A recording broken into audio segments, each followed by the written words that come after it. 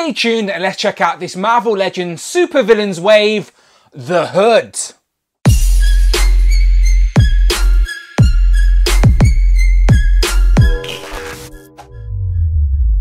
Pow, and welcome back to the channel, Dan Who Reviews. As always, my name is Dan W. Make sure you are following me on Instagram at Dan Who. Remember, you can now hit that join button and become a channel member as well. Quite simply show some love or join the members club. Much appreciated. Today we are looking at the Marvel Legends supervillains wave, aka the Xemnu Build-A-Figure wave. It is, of course, The Hood, aka Parker Robbins, a petty criminal who just happened to find a demon in some sort of abandoned warehouse, stole his boots and hood, and then tried to conquer the criminal underworld as the Hood. And it's essentially just a guy in a hood with a couple of weapons, and the Sunny channel has made this guy more famous than Marvel Comics at the minute, so shout out the Sunny channel. But yeah, even the Marvel team were taking the mick out of this guy, basically calling him an angry scalper, a keyboard warrior if you will, as it is just an angry guy in a hood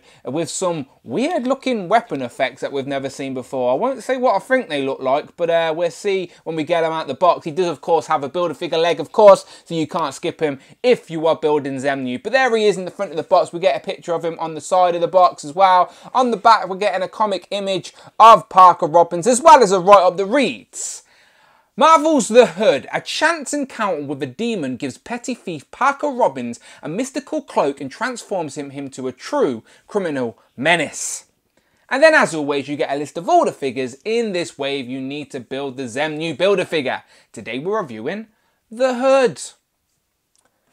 So as I said, this guy, I'm sure I'm going to have qualms about the Hood, but it's still a new character for my display. And he is a super villain, well, a villain at least. I wouldn't say he's super, but still, let's get him open. So here we have him out of the box with all of his accessories on the table, including the Xemnu Build-A-Figure leg. So you know what to do, subscribe to the channel and come back, because I always build and review the Build-A-Figure once I've opened up the rest of the figures in this wave. So go and check out the playlist. Today, we are checking out Parker, and as I said, it is basically a guy in a big red hood, and without this hood, I don't think he has any of his abilities. I think he originally stole the demon's boots as well, but they got lost along the way. But the hood is why he's called the Hood, of course, and he comes with some weapons with these new effect pieces, which I've never seen before, but they do plug into the gun pretty good, to be fair. So we'll check them out. But yeah, let's zoom in and check out our angry scalper. So here's a closer look at our angry scalper, aka the Hood. And if I take the hood off, then we can just check out this body. You will see it is a standard sort of suited body that we've seen before. Now I believe we've seen this with the retro Peter Parker and also Stan Lee, so you sort of know what you're getting. It's a pretty decent civilian body, to be fair. Jacket, trousers, shoes, nice and simple. Plenty of opportunity for head swapping. Now I don't know who would particularly choose to leave the house wearing a blue jacket, green chinos and brown shoes, but I guess Parker Robbins does. That's a little bit funky in regards to the colour choices, but it is a nice contrast to the red hood, so it does sort of pop on the shelf a little bit. But again, who would wear green trousers or pants if you're American? But as I said, Parker Robbins does. So you know the articulation to expect from this suited body. It's decent enough. You're going to get the type of range you're going to want to get posed up with this guy. The only annoying thing is you can get him posed up like this for his guns, but as soon as you put the hood on, it's not going to sit over the shoulders properly, and it's going to be hovering above the head. So it's going to be awkward to pose this guy. Now, to be fair to the Hasbro team, like, I do not think a character like this benefits from a hard sort of plastic cape. Unfortunately, it's not their fault, but I do think a nice sort of dramatic sort of cloth cape with bendy wire would definitely make this character more interesting posed up on the shelf than he does like this, unfortunately. But I do like the way that they've sort of molded the jacket so it sits over the shoulders, so you know it's not going to fall off. It doesn't need to be pegged in. It literally can just sort of hover like that over the body like that, and it's going to sit there and not fall off. But again, if this was sort of dramatic and all flared out with bendy wire, you can get him on a flight stand, this character would definitely look a lot more appealing in your collection. But as is going to be a little limited, let's be honest, because as soon as you start lifting these arms up to pose the guns, the shoulders then lift up the hood, and now you can see the hood's just out of sync. So I don't know if some hot water will do any good, but probably not, to be honest. But still, they've tried their best. I like the medallions, the gold medallions here on the hood. Let me just zoom in a little bit.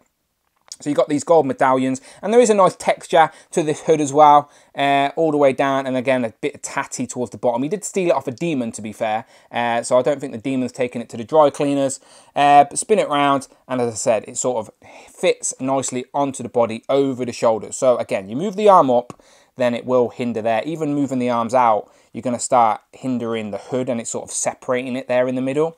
The hood is a deep cavity, to be fair, so the head, as I said, you can like bury the head in there, so from the side you can hide it, but again, it's going to be hard to get this guy posed up really nicely. I do think a custom cloth good cape will make this character more exciting for your shelf. But anyway, let's get his hands up. So we've got 2 trigger finger hands, no interchangeable hands, just 2 trigger fingers, which makes sense because he comes with 2 of these, 2 guns. So let me just take a moment to look at these. Let me zoom in as best as I can.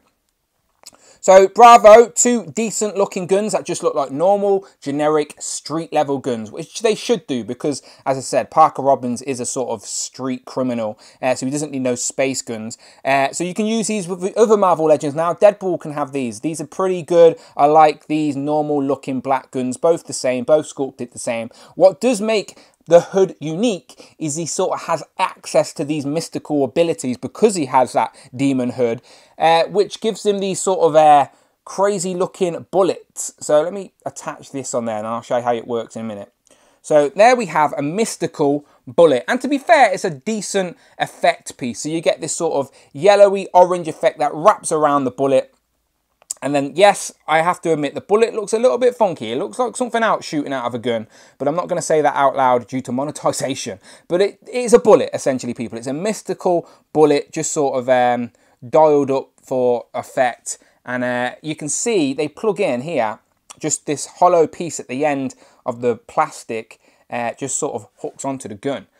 So that works pretty well. So you get 2 of them. Of course, the hood can hold them both very nicely. Now, the hands don't have an up and down hinge. They have a sort of side-to-side hinge, which is a little bit unfortunate for these trigger finger hands. But again, it's fine. You can make it work. That bullet looks a little bit floppy, but still, they do decent effect. Spin it around to the side there. You can see it's pretty good. So I do like these. They are pretty dynamic. I like sort of effect pieces that can bring the characters to life and stand out on the shelf. So I do like these. They're going to stand out. However, when you've got the arm posed up, you can see the hood there in the background is sort of rising up, and now it's sort of just hovering on the top of the arms. It does sort of need to be squashed down onto the head like that, and then these need to be squashed in. So I don't know if I can get some hot water and maybe sort of make it sit like that. Maybe. Or again, as I said, a custom cloth cape will make this hood character a little bit more exciting for the shelf. But I do like these effect pieces. And again, it's a great fodder character if you want to just make some sort of custom civilian guys. But I like what they've attempted to do. Just, as I said, a little bit unfortunate. But if you don't want him posed up with weapons, as I said, he does look better, just sort of more neutral with the hood down as best as it can. So yeah. Up to you. But as I said, shout out the Sunny channel. He's definitely made this guy look a lot more fun than I would have. And yeah, the hood. Before we get into some comparisons, I do want to mention that the benefit of the hood is that you can get this suited body to stand. Now, sometimes these suited bodies are a pain in the ass just to get to stand up, but the hood does sort of help him balance, and he will stand there, not a problem. It will take up a little real estate though on your shelf when you're getting him posed up for display, but at least this suited body is going to stand no problem when he's leaned up on that hood. Our first comparison had to be Dormammu, because I believe it's Dormammu who are given him these demonic abilities through the hood. These mystical abilities are somehow linked to Dormammu. I don't think the demon that Parker killed was Dormammu, of course, but maybe he worked for him or was in the same sort of mystical realm. I don't know, but still, Dormammu is definitely involved with the hood, people. And yeah, these work very nicely together if you want to get him posed up. And these effect pieces that come with Dormammu, you could actually wrap round the arms while he's shooting the guns with those mystical abilities. So as I said, there is potential to make this sort of generic suited body with a hood look a lot more interesting on the shelf, especially with the backstory. He's trying to be a criminal mastermind essentially because his dad worked for Kingpin at some point. Here we have the hood compared to 2 other figures from this supervillains wave, including Red Skull and the AIM Scientist Supreme. And again, the hood is a nice addition to this wave. And making a quick cameo is of course Stan Lee compared to the hood. And as I said, they share the exact same body, including the shoes. I did go and check the retro Peter Parker, but he's wearing trainers. So it is Stan Lee who was the closest to this hood body. And last but definitely not least, here we have the hood compared to worthy Hellfire Hank. So, final thoughts. I think the hood is actually more of an interesting character than I first thought. Definitely a little bit more interesting for display than he first appears. He is just a guy in a suit, but once you get the weapons attached with the effect pieces and the hood does add a little bit of flair. So if you get him in a dynamic pose, he will actually stand out. I still do think he will benefit from a cloth good cape with some bendy wire and stuff like that. So maybe that's something I'll look into for display. But other than that, I do think the hood does pop, and it is a new character to add to my shelf, so I do appreciate that. And here he is just balancing on a flight stand, and it definitely looks more interesting than just a guy standing there in a hood. So yeah, definitely more fun than I thought. I do think that the Sunny channel is a little bit of an enabler though, because he's having a lot of fun with this figure over on his Instagram, so go and check him out. But yeah, this is a decent figure, better than I expected, and again, I'm not mad that I've added it to the collection at all. But you let me know what you think in the comments below. As always, are you enjoying the Supervillains wave so far? Go and check out the playlist, but most importantly, please hit that subscribe button, much appreciated. You can now hit that join button and become a channel member as well. Quite simply show some love or join the members club, much appreciated. And as always people, my name is Dan W. You can follow me on Instagram, it's Dan Who. I'm on Twitter as well at Dan Who Reviews, and I will of course see you on the next one.